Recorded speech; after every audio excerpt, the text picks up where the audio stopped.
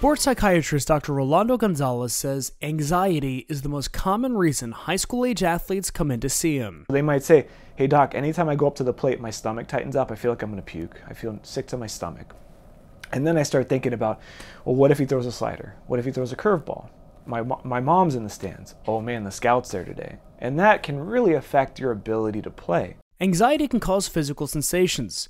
He helps teach his patients to recognize their emotions. There's certain areas in the brain that are responsible for emotions, but they're also responsible for body movements. So if you're thinking or overanalyzing a play or the next pitch, you're probably not focusing on your body, which is the most important. Data suggests that individual athletes tend to be more perfectionistic. The issue comes when they don't meet that expectation. You're ultimately going to fail or make a mistake. Everybody does. When they do that, it's crucial. It's really just painful to hear what they say, like beat themselves up, and it becomes kind of dangerous. The stakes can be high with college scholarships on the line. A conversation with a sports psychiatrist can help change that negative self-talk into something more positive. They're honestly looking for someone to say, hey, like, that's okay to feel that way. That's a lot of pressure.